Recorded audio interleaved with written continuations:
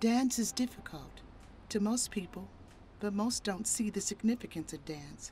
It's more than just movement. Some are classically trained, but today we venture into the lives of some of Milwaukee's finest. Some may even say they are hidden treasures. I'm from Milwaukee, Wisconsin. That's where I was raised. And I currently stay in Tucson, Arizona, pursuing my career as a professional dancer. I'm from Rockford, Illinois, and I'm studying exercise physiology at Marquette University, and I have a passion for dance. So I was born in Milwaukee, Wisconsin, and I currently attend UCLA. I am studying choreography, and I graduate with my master's in June. I was born and raised in Milwaukee, Wisconsin, right at St. Luke's Hospital on the south side. And I was been here forever, for 28 years.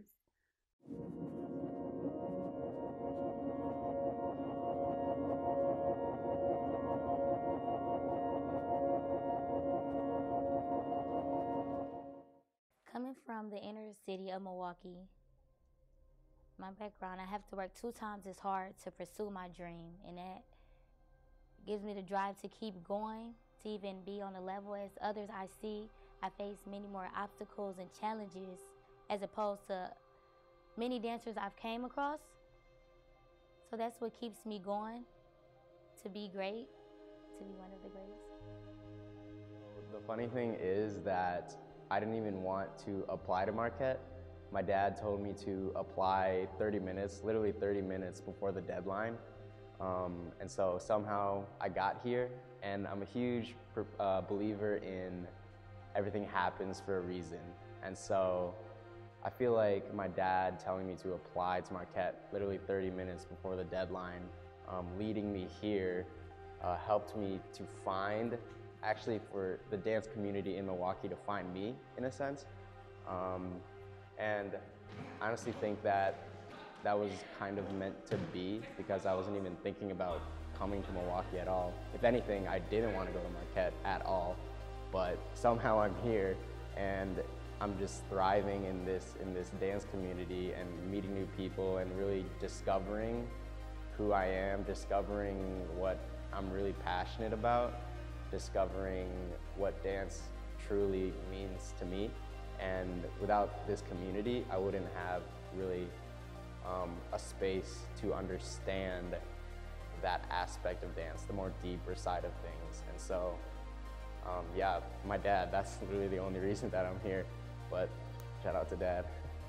I got into dance around 9 years old at my church. I was going to New Testament church, and it was more praise dance. My friends at the church was doing it, so I just wanted to do it. Like it was something new, something that I never really seen before at the time. So I just thought it was super cool, wanted to get into it, and since 9, I just kind of tried to develop and find different ways and different styles of dance, and just kind of fell in love with it.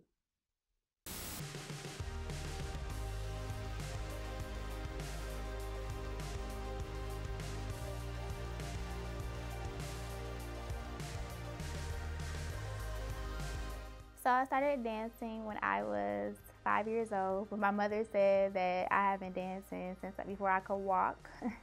So she enrolled me into a dance class when I was 5 years old, and I've been dancing ever since.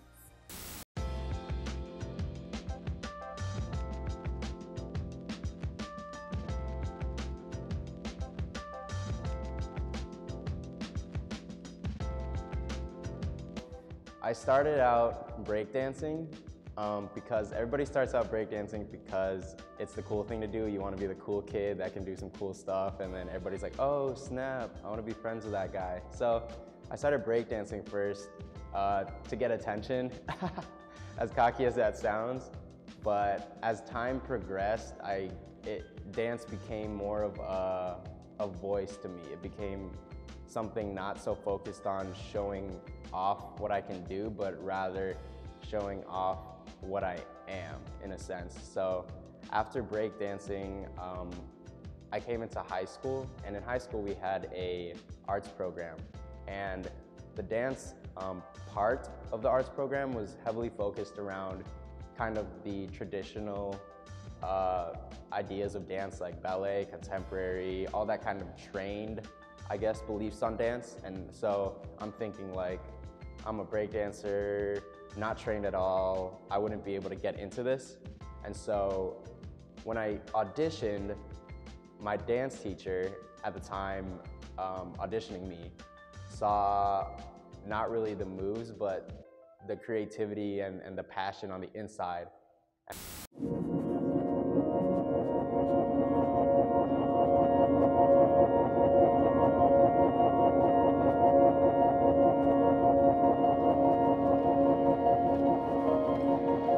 So I would say dance is a way to get my emotions across. Is one of my main ways I express my emotions, because I feel like nonverbals take up 90% of how you feel anywhere.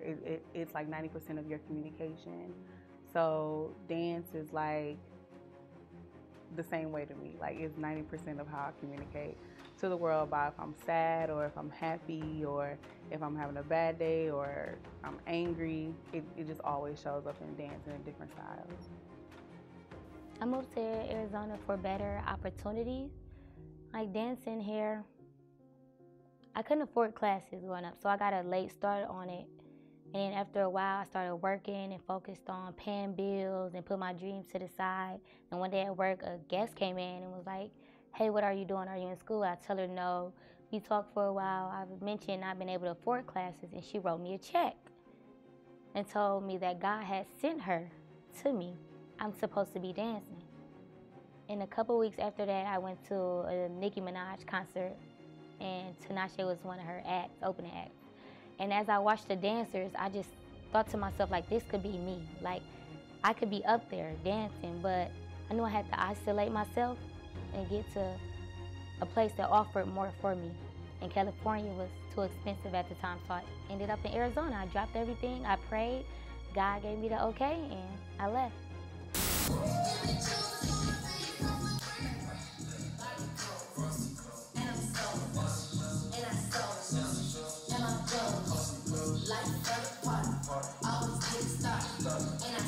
I created by Jay Sharon because I have been working in communities for over 10 years, teaching dance at Boys and Girls Clubs, at local dance studios, and now I'm in Compton and Watts also teaching dance.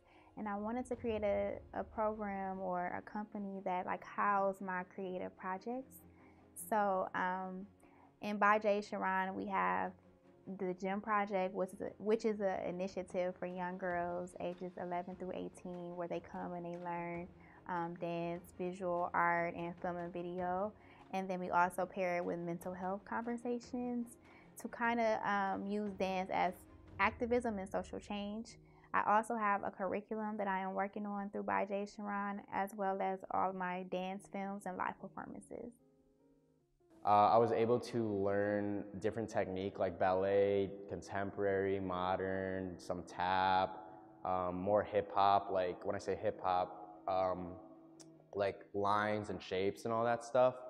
So that's kind of how I got into other styles. I've never really been trained from anywhere. Like people always ask me, like, "Oh, like how many years have you been dancing?" And it's always a weird question to me because, you know, I can say that I've been studio trained for X amount of years, but I haven't been studio trained for X amount of years, you know? So I don't really know like what that means. But as for styles of dance, I've always learned through watching. If you really look at dance, dance is very physical, but it's also very emotional. But for the physical side, watching, like truly watching how people move and truly observing how technique works, how lines work, how dance works physically, if you really just pay attention to that and really be present, which is what I was for the 4 years in the dance program. I was very present. I was surrounded by people that had the studio training, had the technique, had the things that I wanted. So I really just watched them and I was able to kind of imagine myself doing it. I was excited. I think a lot of people expected me to be nervous, but I wanted it so bad, my ambition just took control. I didn't see what could go wrong. All I could see is what could go right. So at first it was kind of hard leaving Milwaukee, leaving without a car, anything, sleeping on my floor, but I know I wanted to dance. So it was worth the struggle to get where I needed to be, or at least where I wanted to be. And I feel good. Like, I feel like there's no distractions, nothing really holding me back. I'm already a social person. So I talk a lot. I met a lot of great friends. Before I went to Arizona, I only did jazz and contemporary dance. And I come from hip hop. I got into ballet, femme, heels, started doing shows. It's amazing. I love it. I do believe dance is a hidden treasure in the Milwaukee area, followed by basically all the other arts, music, art in general, painting, rappers. I think art in general is like the hidden treasure in Milwaukee. I feel like Milwaukee, we don't really highlight the arts here as in other states. Like either other cities, you'll go to Chicago and it's like you can't miss something. Or you're in New York and it's something going on all the time, some type of show, some type of, performance. So in Milwaukee, it's not as grand. So I do think it is a hidden treasure. It's something that you have to really look for. And when you find it, it's amazing. I miss Milwaukee. I miss, of course, like my family. But at the same time, being in LA has taught me survival skills, for one, because it's so big and everything is so spread out. Like, I'm used to being in Milwaukee, getting everywhere in 15 minutes. In LA, that is never the case. Something close is 30 minutes away. So just getting used to, like, just geographically the difference. And then also learning the culture of the city has been challenging, but I think that after 3 years, I'm starting to get a hang of it. My dance journey has been kind of up and down. Like I said, I started when I was 9. I was in a church, and I kind of just grew from there. I joined Signature Dance Company, and I tried to really learn more technical things there, with, get my technique in dance. And then from there, I just went into choreography, which was a way for me to express myself more, express what I want to see, and express the art and the movement in my head. From there, I do have a brand, you should say, or I should say, it's called Shalom Unique, which is my real name. And right now, I'm in the works of trying to get not like necessarily a group, but more like an artistic dance company out. It's called Tree Artistic Development. And I want it to be more so towards people dancers who just want to do something. Okay, so before I left, I was doing research on dance groups in Arizona and who had the best reviews and videos. And I emailed the owner, and he told me, like, hey, come stop by. I just asked about joining the group, not even just taking classes. And he was like, you can drop by first. So when I came, I got in touch with him again, and I went to an open house, and they let me know, what to expect being part of a group. I've never been a part of a dance group older, only when in my childhood, in middle school. It's a great feeling for other people to be as passionate as you are with you, and they're very encouraging and motivating. And even outside, we stay in contact. Like, they're my family right now. So. Dance is my everything. It's how I communicate. It's how I make a living. Dance, I feel like it's the gift that God gave me. It's my calling. And every time that I am dancing, I am doing the work that I'm called to do.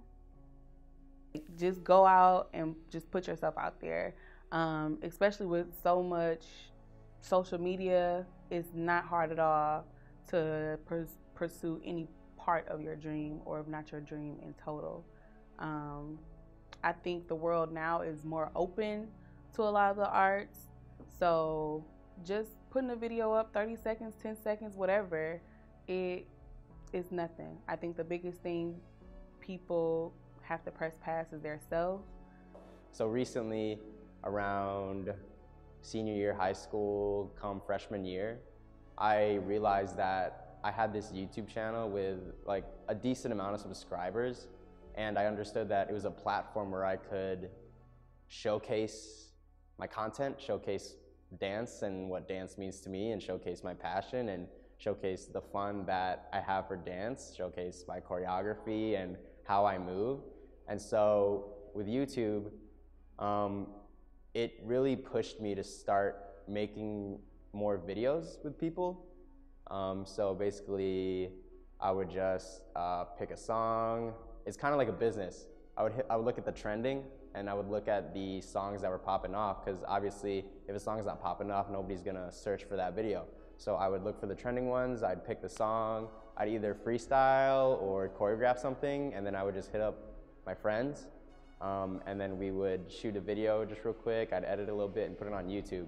And it's funny because at first, when I first got here to Milwaukee, it was just me.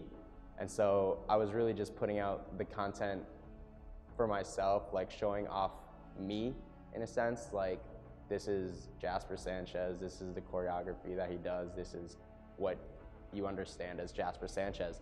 But as I did more and more of that, then I was able to build connections in Milwaukee because people saw that, they saw me, and they decided to invest in who I was and be a part of, I guess, my world.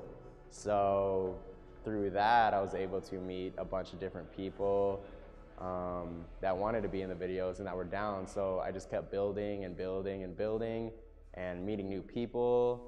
And so I just built a base of connections for me to, you know, pick people to be in my videos and have people be down to be in my videos, I guess. And now, like, at this point, it's not really about me, kind of.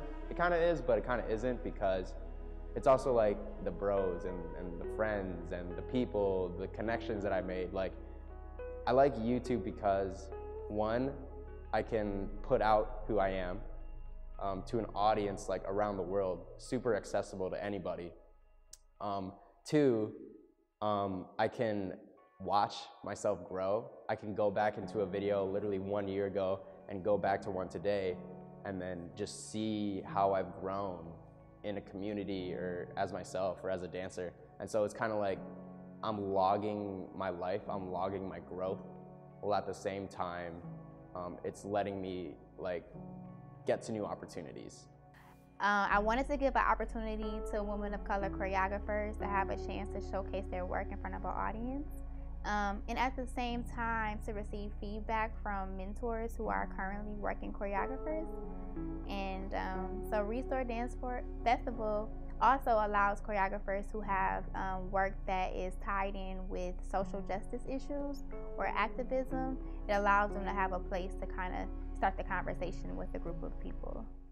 If you really want to get into dance or get into anything and you're scared, just realize that you're doing it for yourself. So why should it matter what other people think about you when you can build yourself your own life? Because it's your life. I was afraid, but I didn't let that fear cripple me from actually making the attempt to do something. So not being afraid to fail. I think if you can persevere through the good, through the bad, and through fear, I think there's nothing that you can't accomplish. No matter where you come from, what's your background, who supports you or who don't support you, go for it. Anything is obtainable. You just have to work hard and never give up on your dreams. And that's my goal, to show the younger ones, you know, once I get it, you can get it. You know, just believe in yourself. That's all it takes, is believing in yourself. Do what makes you happy so you get paid for it. You don't know. You don't know what's gonna happen next. That could have been what's gonna get you to the top. So my biggest thing is just do it. Like, don't think about it, don't overthink it. It's something that you're interested in. It's something that some people love to do. It's something that speaks to you in a way. So just do it. Just throw it out there. As you can see, dance is a rhythmic action. You can tell by hearing these stories, and their passion becomes their movement and gives them their individual purpose for dance. This is their silent story.